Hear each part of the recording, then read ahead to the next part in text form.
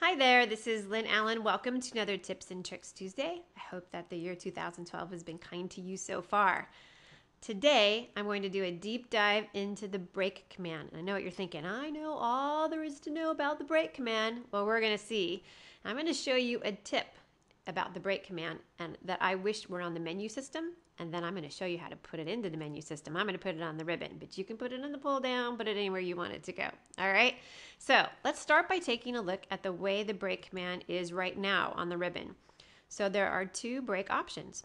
The first break option allows me just to pick any 2 points on an object and it will break between those 2 points, right? That's easy enough. Let me undo that. The second option allows you to basically break in the same spot twice. So you kind of do a karate chop, no space in between. So to do that, I'm going to select this break at point. I'm going to pick the object and then I pick where I want to break it at. And you'll see right there, it broke it at that second point. Okay, now, that's actually one step too many for me.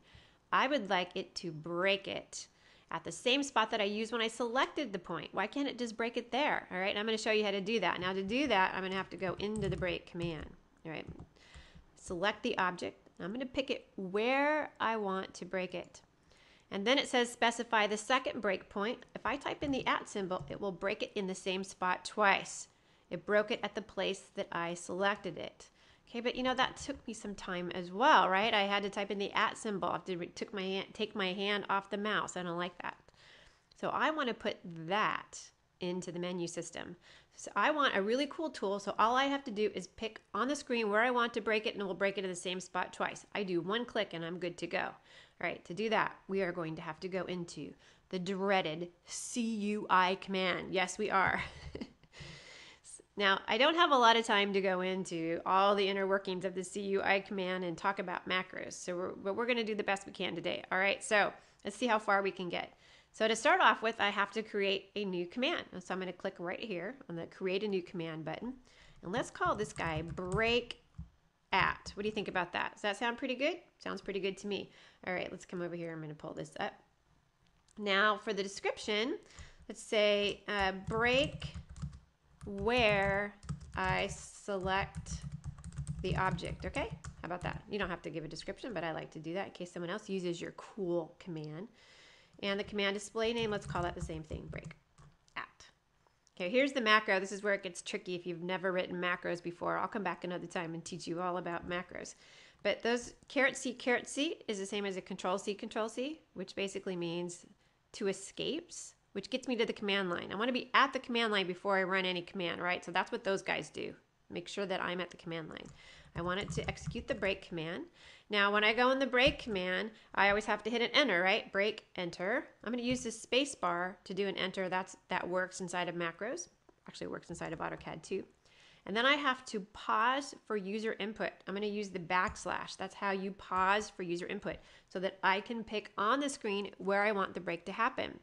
Now, what's the next step? What did we do after we picked on the screen where we wanted the break to happen? We executed the @ symbol, right? We hit the @ symbol. So that little macro is all I need to get this magic to happen. All right, now I do need to assign an image, right? So I don't happen to have an image. Let's pull this down for my new tool. So what I'm going to do is I'm going to kind of modify an existing one. Now there are a zillion images as you can see on here. I'm going to try to find the break command. Okay, here's the one where it breaks between the 2 points. I'm actually going to use this one here. It's the one that looks a little closer to what I'm after because it's breaking in the same spot twice. So I'm going to edit this, and you're going to spend more time at this than me. I'm going to turn the grid on. I'm just going to basically change that from blue to magenta, but you're going to work harder on this. But I just want to distinguish it so it's its own image. I'm going to save it. Let's save it as my new break command image, whatever. Call it whatever you want. And I'm going to close that, and you'll notice that it assigned it to my command. Now here's my break command. It has its own image. It looks different, and it's awesome. All right, now I just need to get it into the ribbon. I need to get it into my menu system. So I'm going to put it on the ribbon. I'm going to put it under, here's go to tabs. It's under the Home 2D tab, under the Home 2D Modify panel. Here's my panel here. I want to put it right in there. I'm going to pick on the spot pretty close to where I want it to go. And you'll see the breaks between the 2 points, the break at the same point. I need to put my new command right about here.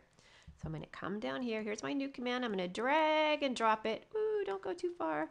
Right about there. Check it out. There it is on the panel. That looks fantastic, right? That was pretty easy. Here it is right there. All right, if it's I'm good to go, am I good to go? I'm going to say okay. All right, let's see if it worked. Cross your fingers, everybody.